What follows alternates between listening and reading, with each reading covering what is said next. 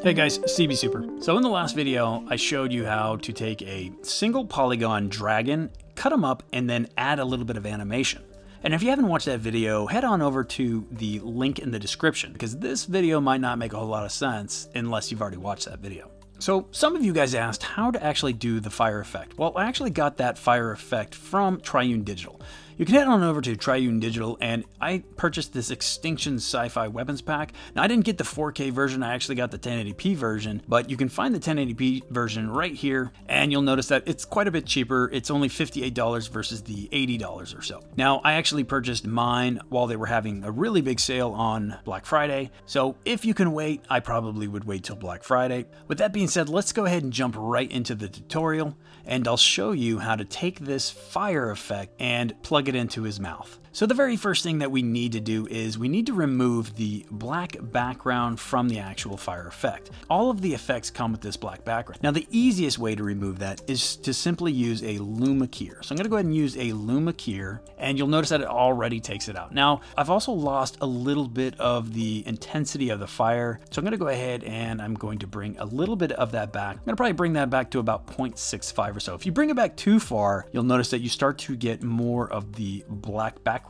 back, and I definitely don't want that. So if I need to bring up the intensity, there's other ways that I can use that using color correction effects and whatnot, but to be honest, I think this looks pretty good, so I'm just going to go ahead and leave it as it is.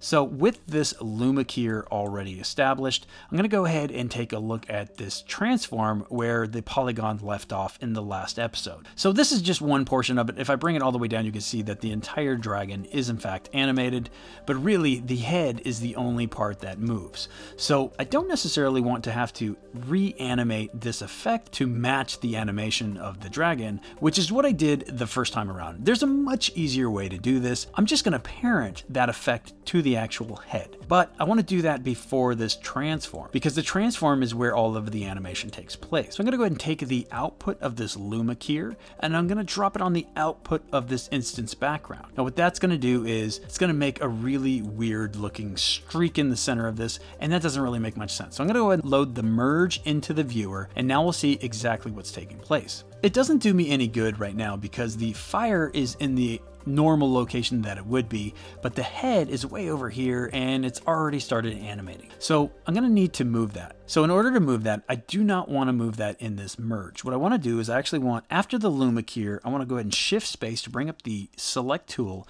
and I'm going to type in XF for a transform node. I'm going to go ahead and hit enter, and that's going to drop the transform node between the luma keyer and the merge. Now I'm going to go ahead and load this into the viewer, and we'll see that I can't really see anything. And the reason I can't see anything is because this takes place before the merger of the head. So I'm going to go ahead and load the merge into the viewer, but I want to select the actual transform. If it's not selected, just go ahead and use the left mouse button to reselect that transform. Now I can grab the center handle here and I can just bring it over to where the mouth is. But you'll notice that it's not facing in the right direction. So I'm gonna have to fix that. So in order to fix that, I can go ahead and over here to the right, you'll notice that there is this pivot. I'm gonna go ahead and just move the pivot off just a little bit, and that'll allow me to grab the pivot. I'm gonna go ahead and put the pivot right here in the center of the beginning of this fire. And now I can access the actual angle. I can also use the angle over here just to manipulate the angle, or I can just kind of move it like so. And now I'm just going to move it so that it matches the actual mouth here, or where I think it should be. So now I can take this transform, I can load the transform up,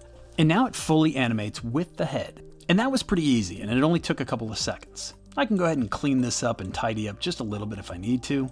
And I can go ahead and bring this merge back, and there we go.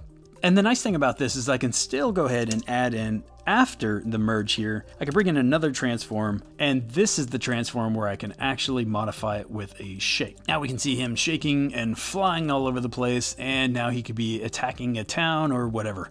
As you can see, that's really easy, and the only thing is that you kind of need an effect. And I did look on Pixabay to find a free effect. I couldn't find a free effect that looked decent. I'm going to show you something else that you can actually use. And it's absolutely free, and it actually comes with DaVinci already.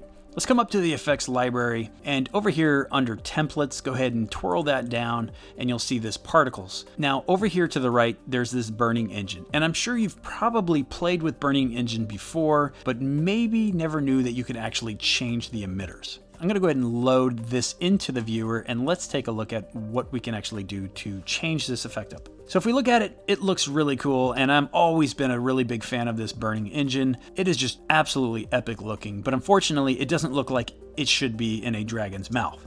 So let's see how we can actually change this up to be a little bit more like Dragon's Fire. So if I load this shape 3D into the viewer, we can kind of see what it actually is. So it's this cylinder. Now a cylinder is what gives it that engine look. So I'm gonna go ahead and click on it, and if we come over here to the right, we can see where the shape is. So I'm gonna go ahead and change it from cylinder to a cone. Now the cone is still really large. Now it's probably too big, but if we start to bring the radius down, maybe quite a bit, it's gonna look quite a bit more Dragon Fire-ish looking. So let's go ahead and delete the second emitter.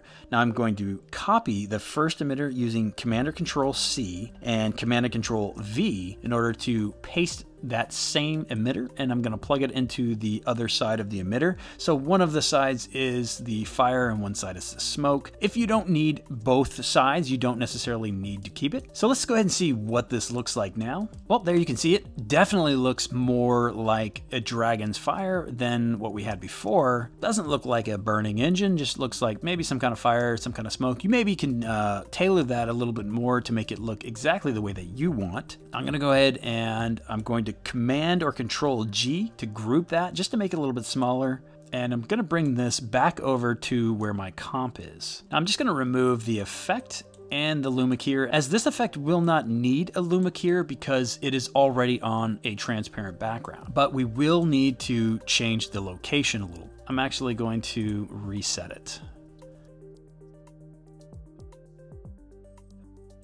All right, there we go. So, I mean, you know, it's not absolutely perfect, but it's better than nothing, which is exactly what you had prior to this. So, pretty cool, and you could even use the face to mask this out a little bit if you needed to. So that's it for me. If you guys like this video, be sure to like, subscribe, hit that bell notification, and I will see you guys in the next one. Thanks.